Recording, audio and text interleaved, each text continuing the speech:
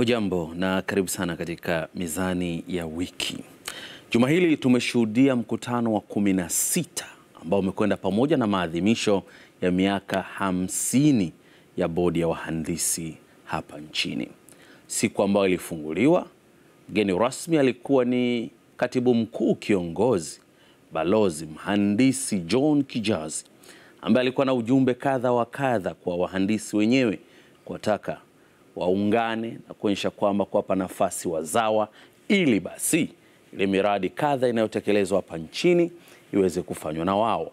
Lakini kando na hilo pia aliwaeleza umefika wakati wa kueleza iwapo wanapata shida wakati ambako zabuni zinatangazwa na watu wengine kuzipata kwa njia ya ujanja, basi wampelekee taarifa hata kwa njia ya kificho. Tutaangazia miaka 50 ya bodi ya uhandisi hapa nchini na wahandisi wenyewe. Ina maana gani, wanaelekea wapi na nini ambacho wanataka kukiona ili shughuli yao na taaluma yao ionekane yenye manufaa zaidi katika nchi ya Tanzania. Naitwa Nurdin Selemani, ndiye ambaye ninakualika kwa siku hii ya leo. Studio tumemwalika mhandisi Paul Basondole. Yeye ni makamu wa rais wa taasisi ya wahandisi Tanzania, lakini pia ni mjumbe wa bodi katika bodi ya wahandisi. Karibu sana. Asante. Kwema. Kwema. Lakini pia tunaye Juma Mkwawa. Yeye ni meneja mkuu kutoka Kiure Engineering Limited. Karibu pia. Asante sana. Mzima. Asante. Mambo yanasemaje? Safi kabisa. Tuanze kwako mhandisi Paul. Miaka 50 ina maana gani? Miaka 50 kwa wahandisi ina maana kubwa sana. Tumeanza na wahandisi wachache sana miaka ya uhuru, na leo tumepiga hatua kufikia wahandisi zaidi ya 22,000 katika nchi. Hayo ni maendeleo makubwa kwa maana ya kuongezeka kwa idadi ya wahandisi nchini. Lakini pia tumeshiriki katika miradi mingi sana kwa miaka 50. Miundombinu ya mabarabara, majengo, miradi ya maji, miradi ya reli, miradi ya madaraja, miradi ya umeme na mingine mingi.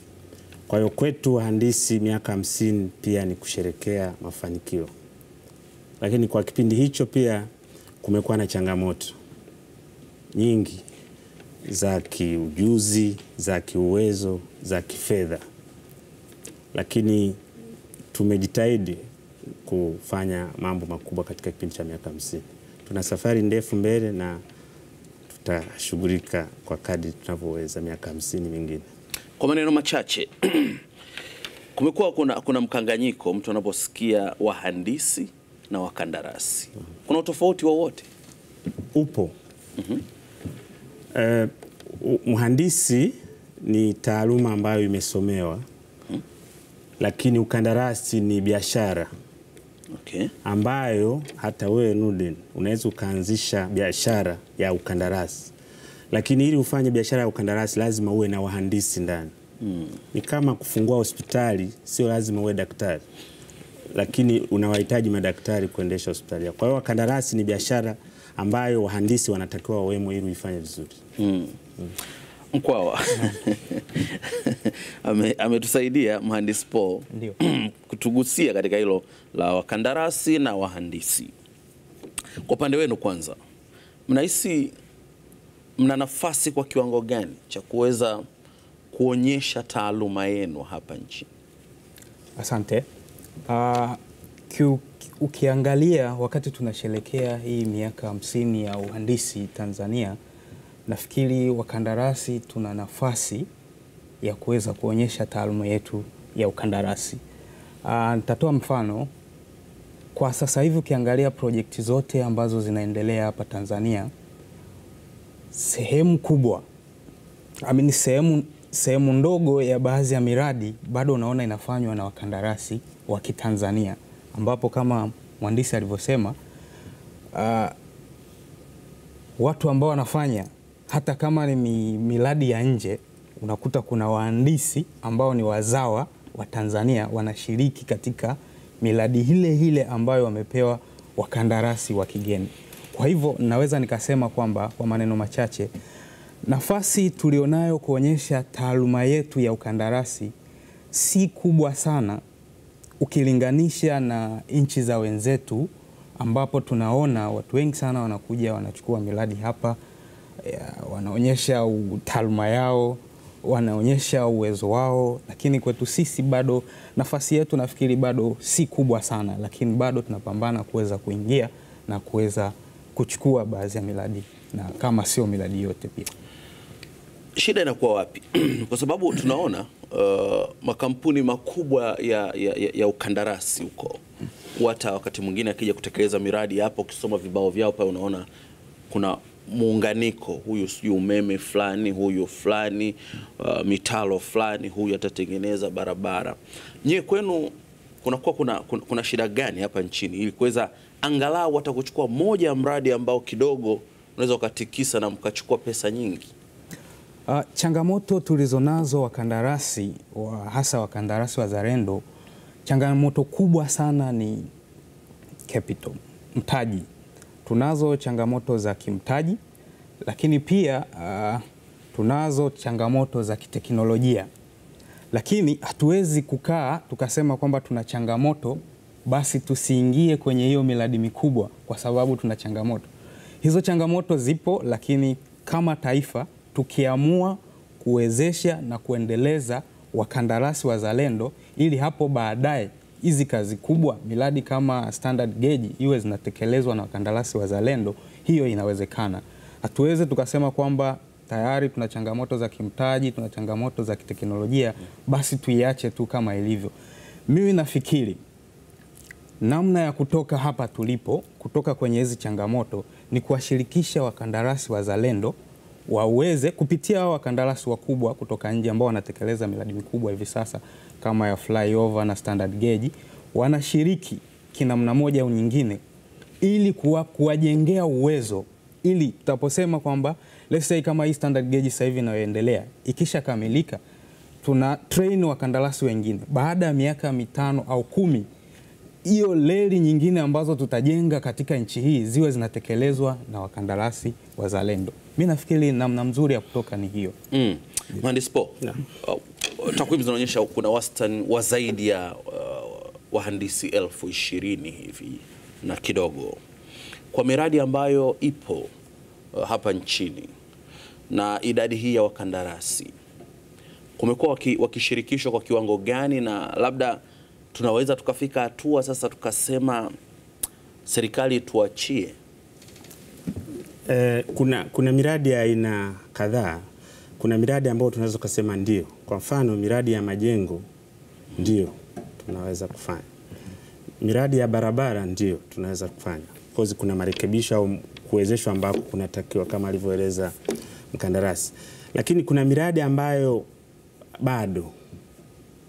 Kwa mfano mradi wa standard gauge, ujenzi wa reli ya kisasa, una changamoto za aina nyingi, za kama alivyosema, za mtaji, za teknolojia, na za mradi kama ule una mchanganyiko mwingi sana wa engineering, wa uhandisi, sio umeme, ujenzi, mitambo, electronics na kadhalika. Tunaweza tukakosa huo uwezo. Lakini kitu cha kukumbuka hapa ni kwamba hii miradi inapotekelezwa, baada ya kukabidhiwa kwetu, itahitaji matengenezo. Hawa waliojenga watakuwa wameshaondoka. Tusipowezeshwa sisi, hiyo miradi kudumu kwake kutakuwa na changamoto nyingi, kwa sababu hata matengenezo, maintenance, tutawahitaji hao. Kwa hiyo mbali na sababu ya kutushirikisha ili tupate uwezo wa kujenga mingine, kuna sababu nyingine kubwa kwamba tunahitaji hii miradi ituwezeshe kuifanyia matengenezo sisi wazao. Itasaidia kupunguza gharama, ujuzi kubaki nchini na kadhalika. Na ili tufanye hivyo, kuna ngazi mbili. Sisi wenyewe wakandarasi wa kizawa tufanye juhudi za kutosha. Tusisubiri kusema serikali tufanyie hiki, si tumekaa. Tufanye vyema upande wetu, serikali pia ifanye vyema upande wake. Katika hilo kumekuwa na mwamko wa kiwango gani kwa sisi wenyewe wazawa kushirikiana nyie wasomi ambao ndo wahandisi na hawa wakandarasi katika kuwafanya kuwasukuma zaidi, ili inapotokea miradi kama hii Mfano mathalan leo tuna standard gauge. Wakati sio mrefu tutakwenda kule Stigler's Gorge, moja miradi mikubwa kuhakikisha kwamba wazao wanashiriki kwa kiwango kikubwa zaidi kuliko hawa wengine ambao wanatoka nje waje na wataalamu wao na kila kitu alafu waondoke. Baadaye ndio inabakia hivyo kwamba bwana mhandisi po tunahitaji mtu rekebishie hapa kuna matatizo, ilhali hata ujuzi labda wa kile ambacho alikifanya kiundani zaidi hujui. Kwa sheria, serikali imefanya juhudi kubwa. Kwa mfano sheria ya manunuzi inaruhusu na imejenga utaratibu wa kila mkandarasi anapokuja hapa ni vizuri akashirikisha mzao kwa maana ya association au joint venture. Lakini pia taasisi zinazotekeleza hii miradi zitambue hilo, zinaweza zikaweka vigezo ambavyo mzawa hawezi kufikia. Kwa mfano labda wanahitaji manager wa mradi fulani, wanaweka vigezo ambavyo sisi hatuna. Kwa mfano sasa standard gauge inajengwa awamu ya pili, ukisema tunahitaji mhandisi ambaye amewahi kufanya kazi kwenye standard gauge na hatujawahi kufanya, inatutoa. Sasa ni vizuri taasisi ambazo zinahusika kwenye kuandaa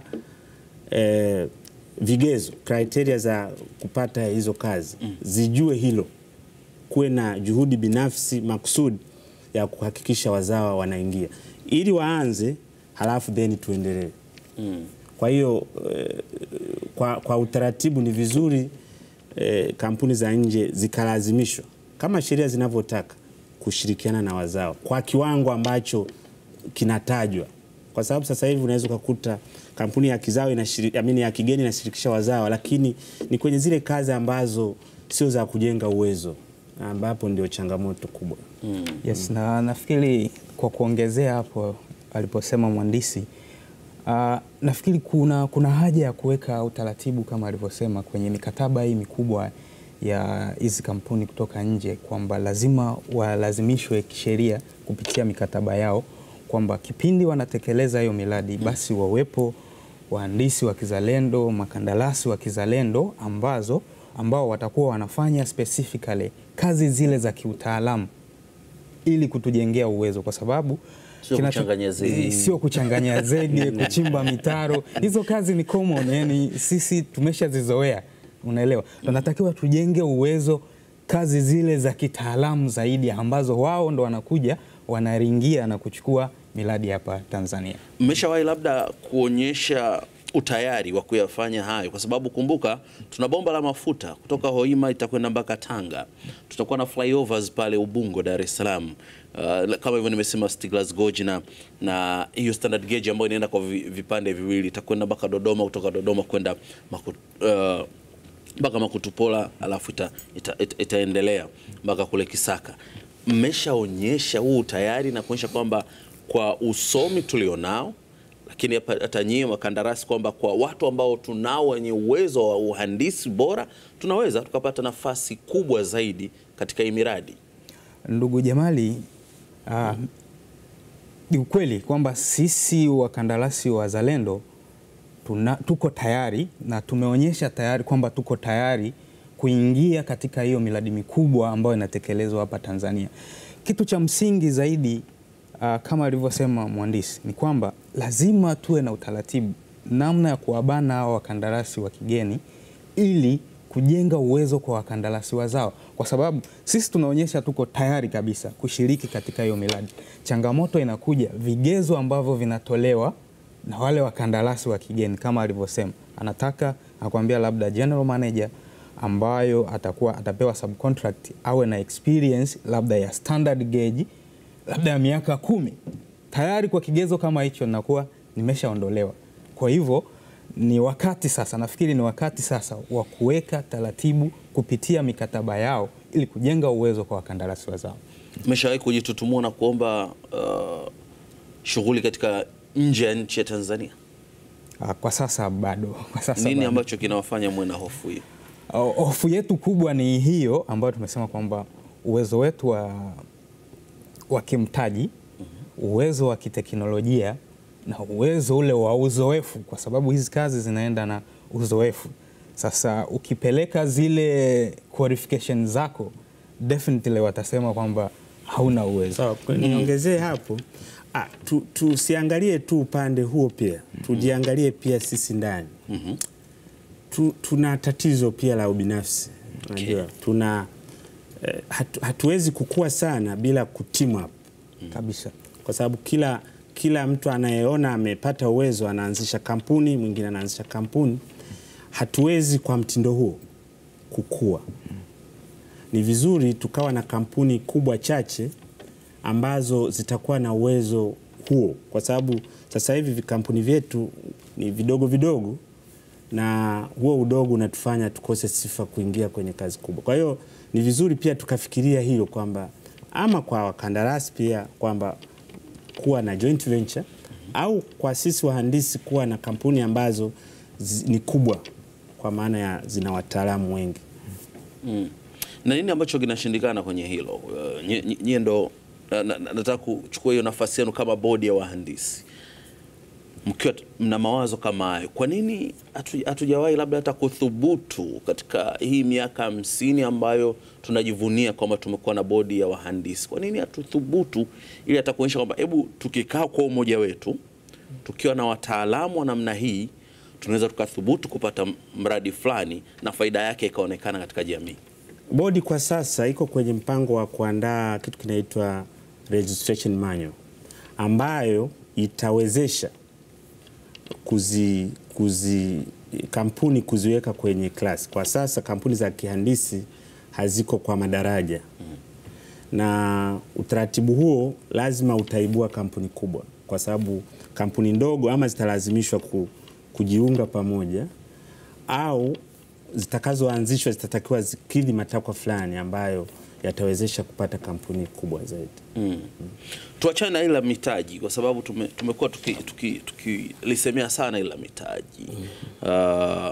Kando na hapo, nini kingine ambacho kinasababisha tushindwe? Mimi wakati mwingine nasema tumekuwa tuna wahandisi ambao wamebobea, lakini tumebaki kwenye nadharia zaidi, sio vitendo. Itatakiwa ianzie hiyo kwenye wahandisi wanavyoanza kuzalishwa kutoka kwenye vyuo. Inaanzia huko. Tuna changamoto ya kupata, kwa mfano, wahandisi ambao ni wanafunzi kupata sehemu za kujifunza kwa vitendo. Hii ni changamoto kubwa, na miradi mikubwa inayoendelea ilipaswa kuwa ndio madarasa, ili anapojifunza nadharia chuo kikuu akawanishe na vitendo kwenye miradi. Hiyo imechangia wahandisi wanaotoka vioni kutokuwa na uwezo wa kivitendo kwa sababu hiyo. Na hata baada ya kumaliza kwa utaratibu, ukimaliza walau miaka 3 unatakiwa ufanye mafunzo ya vitendo ndio utambuliwe kama engineer unaweza kufanya kazi kwa kujitegemea, professional engineer, au level ya juu zaidi consulting engineer. Sasa tunakosa nafasi kwa kuweka wanafunzi wa kihandisi kwenye miradi, na hiyo ni changamoto kubwa, na iko upande wote, pande ya sekta binafsi na sekta ya umma, kwa maana ya serikali. Okay. Mkuu, mhandisi wakati akizungumza na kutaja miongoni mwa mafanikio ambayo yamepatikana kwa bodi ya wahandisi, alisema utekelezaji wa miradi mbalimbali ikiwemo barabara, miradi ya maji na vitu kama hivyo. Tumekuwa tukijenga barabara hizi kwa miaka na miaka, lakini bado tunaona kuna zabuni nyingine wanashinda watu kutoka nje. Je, mna nini cha kusema katika hili? Kwa sababu kama uzoefu, naamini tangu tunaanza kujenga ile barabara ya Morogoro, akiwepo pale Kajima, mpaka leo hii tusingeendelea tena kulalamika kwamba uzoefu hatuna. Ndio. Nafikiri ni wakati sasa wa kubadilisha hiyo mentality, kwamba Watanzania sasa tunaweza, kama alivyosema mhandisi, kwamba hiko baadhi ya miradi ambayo kama wazawa tuna uwezo wa kutekeleza, especially hiyo ya barabara na majengo. Sasa ni wakati wetu sasa tubadilishe ile hali ya kuona kwamba wakandarasi wazalendo kidogo wana changamoto, hawezi kutekeleza. Hapana, nafikiri tuaminiwe sasa, tupewe hiyo nafasi ya kuweza kutekeleza. Kama alivyosema mhandisi, ni kweli kuna baadhi ya miradi ambayo of course hatuwezi kuitekeleza sisi direct kwa kipindi hichi. Lazima tupate hiyo exposure, kama hiyo miradi ya Stiglas Gorge. Mradi amesema hapa ulianza mmoja tu ambao umetekelezwa hapa Tanzania.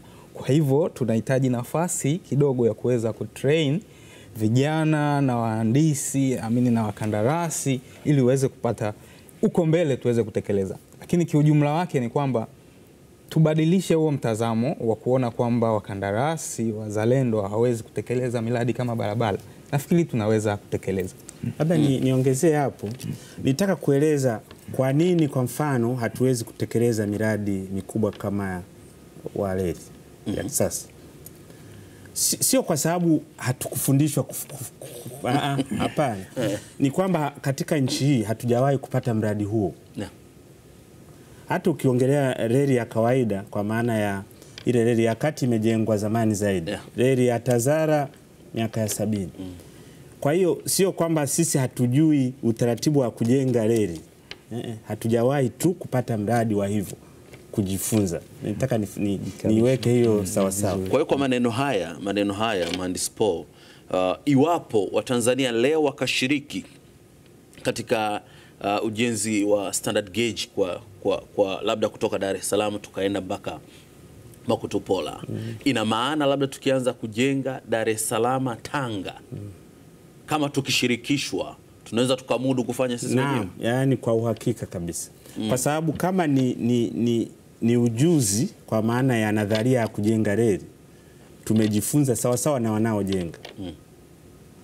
Kwa hiyo kwa maana ya kutekeleza kwa vitendo, tunahitaji tu kushirikishwa kwenye miradi inayoendelea sasa, ili tupate huo uzoefu. Na kwa wakandarasi waweze kupata pia mtaji. Kwa sababu akishiriki kama mkandarasi atapata faida, atanunua mitambo. Bali na kupata ujuzi, atapata pia mtaji. Ndiyo tunaweza kabisa. Kwa maneno haya, kama tukishiriki pasavyo, maana yake kunaweza kukaa kuna nuru ama mwangaza katika siku za usoni kwenye hii tasnia ya uhandisi na ukandarasi kwa jumla wake. Kabisa. Na faida ya kushiriki sisi, mbali na kupunguza gharama, kwa sababu gharama unapoleta kampuni ya nje, maana yake gharama ni kubwa kuliko kampuni ya ndani. Kuna faida nyingine kubwa kwamba hii miundombinu itakaa na sisi miaka mingi ijayo. 100 na kuendelea. Ni sisi ambao ni wamiliki wa hii miundombinu. Hivyo ni sisi ambao tunapaswa kujua namna ya kufanyia matengenezo. Itatugharimu sana kama reli ya kisasa ikiharibika, tuziite kampuni za nje kuja kufanya matengenezo. Kwa hiyo kuna sababu nyingine kwa nini ni vizuri, ni lazima sisi tushiriki. Okay. Mkwa, wakati wetu tunaendelea na wenye kwenda mbio hivi. Nini sasa mnachokisema katika kuhakikisha kwamba nanyi muonekane thamani yenu, mshiriki katika hii miradi, mkiondoa hiki kilio cha siku zote cha kwamba mitaji yetu midogo na mambo kama haya? Tunachoweza kusema kwa sasa ni kwamba tulikuwa tunaomba serikali na of course kwa wadau wote wa sekta ya ujenzi kukaa pamoja na kuweza kuangalia namna tunatekeleza hii miradi mikubwa. Hii miradi mikubwa ambayo inatekelezwa na makandarasi toka nje. Sisi tulikuwa tunaomba sasa, kipindi hii miradi inatekelezwa, basi kuwe na clause kwenye mikataba yao wale wakandarasi wa nje, ambayo itawalazimisha wakandarasi wazalendo kushiriki moja kwa moja katika utekelezaji wa hiyo miradi. Engineer amesema hapa kwamba hii miradi sisi, hizi project ni za kwetu. Zikikamilika sisi ndio tunatumia. Itakuwa si busara na of course itakuwa ni gharama kubwa sana matengenezo ya hiyo miradi, tena tuwaite wakandarasi toka nje waje kufanya matengenezo. Nafikiri itakuwa ni gharama kubwa sana na kiuchumi, japo sio mtaalamu wa uchumi, lakini nafikiri si sawa kabisa. Itatugharimu miaka na miaka sana. Kwa hivyo ni wakati sasa wa serikali na wadau wote wa sekta ya ujenzi kuliangalia hili namna bora ya kushirikisha wakandarasi wazawa katika hii miradi mikubwa ambayo inaendelea sasa. Kwa maneno machache, mhandisi Po, wakati wetu umetukimbia kweli kweli. Nafasi sasa ya bodi ya wahandisi katika kuhakikisha kwamba serikali inatambua uwepo na thamani na hata kujua kwamba umuhimu wa nyie uwepo wenu na kupunguza gharama katika miradi mikubwa.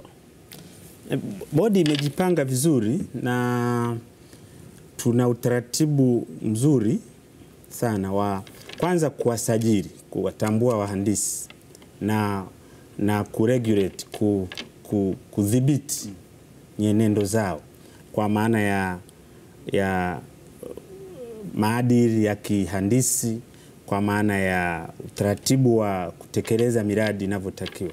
Na jukumu la gharama za miradi linagusa wote, linagusa anayeandaa mradi. Kuna wakati miradi imeonekana ina gharama kubwa, kumbe ni wale walioandaa makisio yao wameyakosea.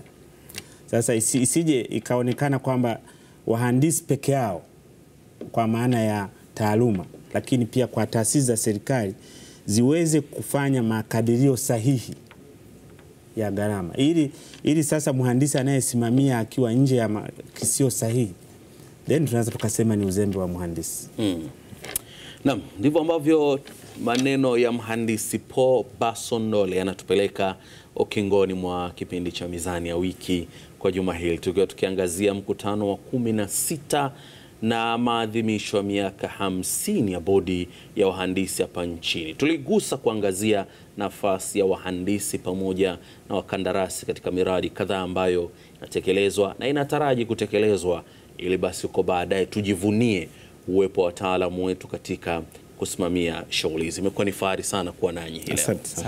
Naam, nimekuwa naye hapa mhandisi Po Basondole, yeye ni makamu wa rais wa taasisi ya wahandisi Tanzania, lakini pia ni mjumbe wa bodi ya wahandisi, lakini pia tulikuwa naye Juma Mkwawa, yeye ni meneja mkuu kutoka Cure Engineering Limited. Naitwa Nurdin Selemani, kwa niaba ya Jamal Hashim ambaye ndio mwandaji wa kipindi cha Mizani ya Wiki, nikutakia utazamaji mwema wa vipindi ambavyo vinaendelea, na panapo majaliwa tukutane tena juma lijalo. Kwa heri kwa leo.